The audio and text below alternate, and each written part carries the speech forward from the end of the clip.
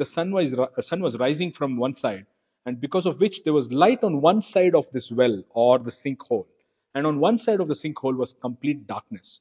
So when I observed this disparity in light, I realized what would it look like if I expose for the light but use the dark background for the birds. So I quickly changed my camera's metering to spot metering, measured the light on the left side, which is where the light was falling.